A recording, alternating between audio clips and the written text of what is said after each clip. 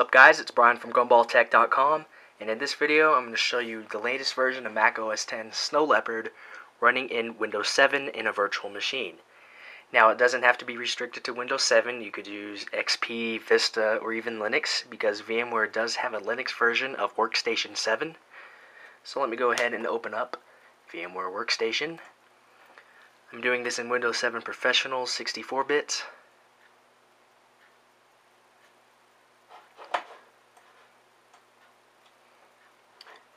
So I gave the virtual machine 2.5 gigs of RAM and both CPU cores.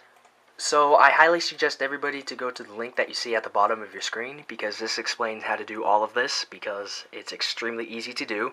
Anybody can do it. It doesn't even matter if you've never even used a computer before, because it's so easy. All the instructions step by step are there, detailed, and then all you really need is a $30 copy of Snow Leopard, which you could pretty much buy anywhere for 30 bucks. And with that being said, I'm not going to do a how-to video on how to do all of this because it's so easy. So just go to the link and it tells you exactly what to do. So let me go ahead and power it up.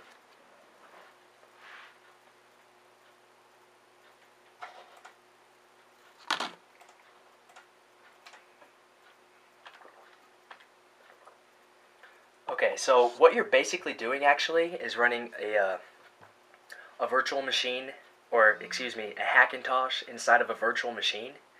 So you may be wondering like, oh, isn't it going to be really slow and incompatible with everything? Sort of. Speed-wise, it's actually really fast, but all of that depends on the actual speed of your computer. There's only one con to this that I could think of, and I'll explain that in a little bit. So here we are at the Hackintosh bootloader. What this actually does is it lets you boot various partitions and various operating systems. Usually you could use it to boot up your installation DVD, as shown in the link in the description. So we're just going to go ahead and press enter.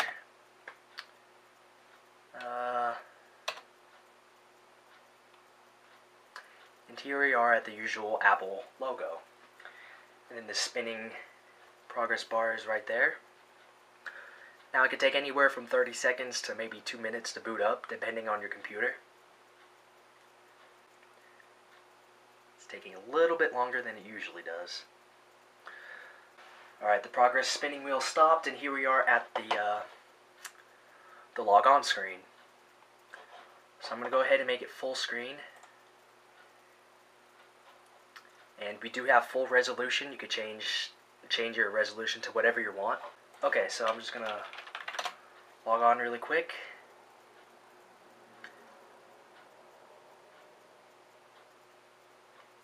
And here we are at the desktop.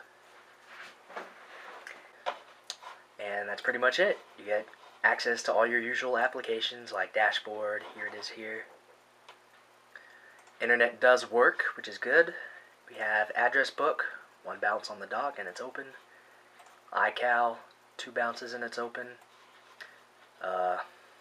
Preview's open, nothing to preview though. You can open the folders. Go to cover flow.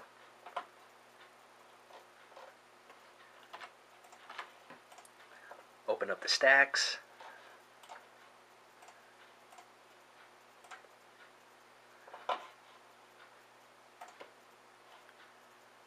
Use Spotlight. Let's see, what can I open? Let's open System Preferences. And there it is. So it's exactly like a real Mac, but it's on your PC, and it's pretty darn speedy actually. I was actually surprised at the performance of it after I got it installed. Use your resolution selection. Shows up as Ethernet.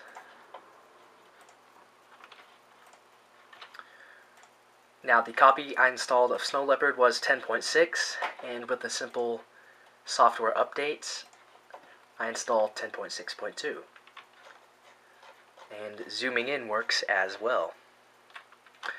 Now my CPU shows up as 4.3 gigahertz unknown, so that was pretty entertaining at first.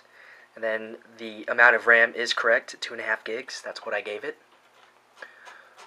So let me zoom out and go to more info.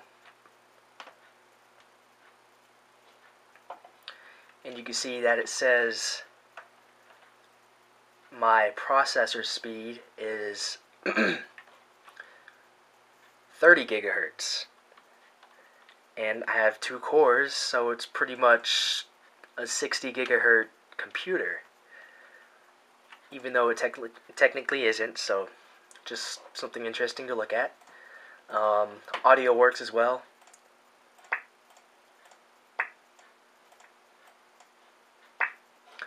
And so does the internet.